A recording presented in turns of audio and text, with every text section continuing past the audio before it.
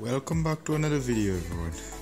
Today I'm going to show you another of my favorite tweaks for iOS, and it's called System Info.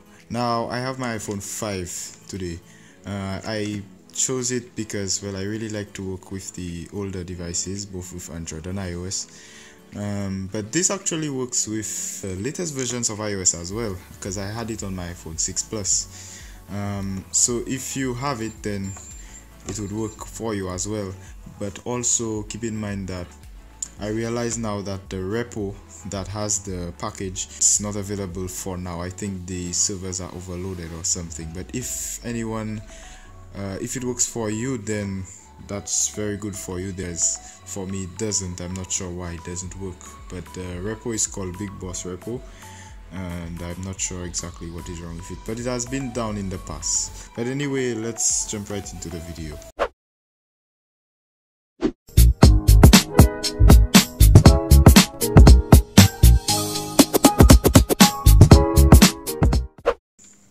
Okay, so let's open up Cydia.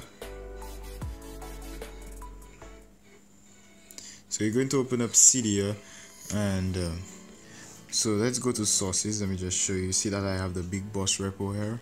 This is one of the important repos, as well as this one, ModMYI repo. Like I said, it doesn't work for me. I'm not sure why, but if it does work for you, then that's okay. And also, let me reiterate that it works for iOS 12 as well. So go to search, and you're going to search for System Info, and here it is over here. And just let it open up for a while. Let me allow it to load. So you can see the compatibility here, iOS 10, 11, but like I said, it works on iOS 12. I had it on my iPhone 6 Plus. Lots of information. You should take some time, probably pause the video and read this, because it's very important. You would see the information that it would show about your device, and like I said, that's very important that you read it. So I'm scrolling through here. I don't want to scroll through too fast, but like I said, you pause it and you can read about it a bit more. So if I show you from the screenshots here that's listed, you can see all the amazing things that it can do, the different information that it lists about your device. So let's get it installed, and you can see for yourself. So just tap on install, and then you go and select confirm, and then it would start installing.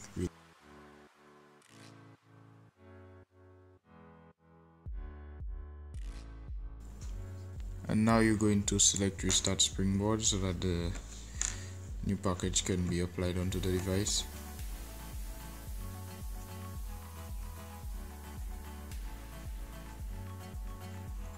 Okay. Now scroll across. It doesn't appear on your home screen. All you have to do now is just go to settings, go to general, go to about, and from there you will see all the information, a few new information here about your memory, your public IP address, lots of information. You can also save your SSH blobs. Of course, something that's very important, if you would like to downgrade, you can also use this to save your SSH blobs. Very good features here. So if you see, you scroll across. Now let's go back. I want to show you also, if you go down to battery, it will also show you lots of information on your battery as well. Now this might take some time to load here, something as well. Also, it will show you the total drain, your active usage, and so on. If you scroll all the way down, you would also see your battery capacity. So the battery that I have is quite old, so that's expected. You would also see your amperage, your voltage of the battery temperature, and also some other information down there. Also, if you're on iOS 10 and you don't have the new feature that iOS has, which is called battery health, let me show you on my iPhone 6 Plus. You go over to battery health and you see mine doesn't work. That's because I installed another battery in there, and I think it's probably not compatible or so on. I'm not too sure. I think it mainly works with original Apple batteries, but with this new app, system info, you can actually go back to general and scroll down, and there's somewhere that it shows you some more information about your battery, the battery capacity, and also your battery cycles. Now for me, that's insane. My battery cycles, you see the device has been charged for 702 times, and that's actually true.